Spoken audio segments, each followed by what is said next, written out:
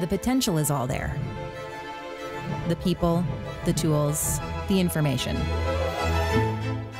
You can almost feel it. Possibilities full of energy, bouncing in all directions. That's the barrier. It's not what we're capable of, but knowing where to focus. Now, imagine what happens when you see a common purpose. When you understand how to move together. Aligned with shared momentum. Imagine turning that corner, seeing the horizon. Imagine the frontier beyond it. Imagine getting there together.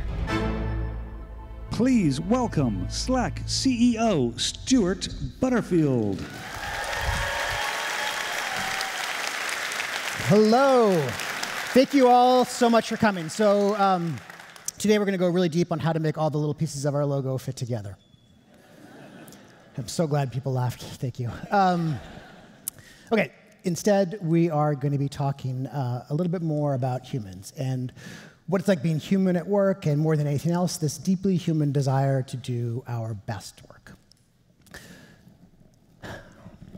We believe that the single biggest challenge that faces all organizations, the one that's common, is the creation and maintenance of alignment over time. It's the creation of a common purpose and a shared understanding. This aligns everyone's efforts and allows the organization to move forward.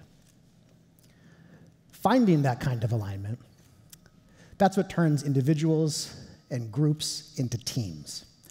And I don't necessarily mean that the biggest challenge facing your organization right now is this creation of alignment or this finding of purpose or the shared understanding.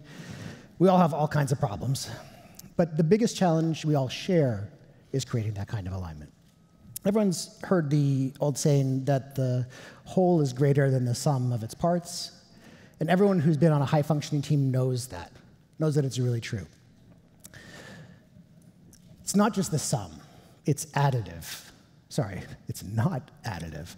It's multiplicative. It's when we're together with people and we have that shared purpose, we have that common understanding, we multiply one another's strengths. And when that happens, it's an amazing feeling. It's deeply, deeply fulfilling. When you have that clarity, when you share an understanding of context, when you understand your role and everyone else's role and how they all fit together, how decisions get made, and not just where they are going, where the team is supposed to be headed, but why and the how, that's transformational.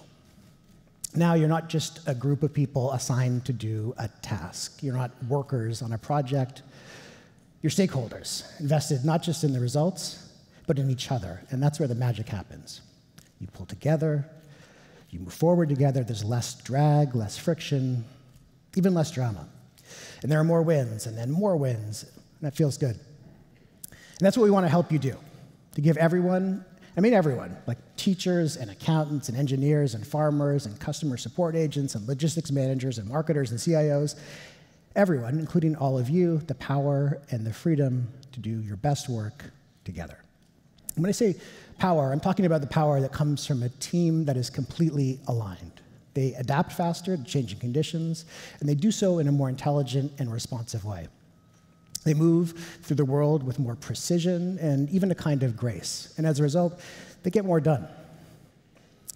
And again, when I talk about the power and the freedom to do your best work, I use the word freedom very intentionally.